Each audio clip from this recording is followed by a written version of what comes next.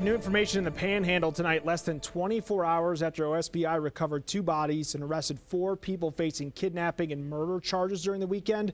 All of this coming 2 weeks after the disappearance of Veronica Butler and Jillian Kelly. Fox 25's Katie Arata following this case. And Katie, were officials able to identify the victims? Well, Adam, the OSBI says the chief medical examiner is still working to identify those victims and determine their cause of death, but they cannot confirm if those bodies found yesterday belong to Kelly and Butler yet. But they did say there is no hope that the 2 missing women are still alive.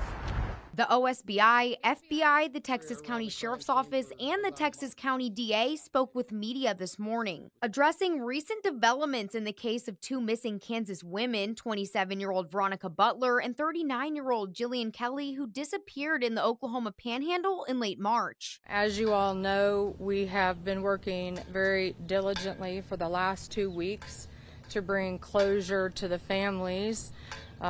This has been challenging for everybody involved. The Texas County Sheriff says despite concern, they did not feel that the public was in danger. I think from the get-go, once we arrived on scene, that and we gained a little bit of information, that we felt this wasn't a random bill.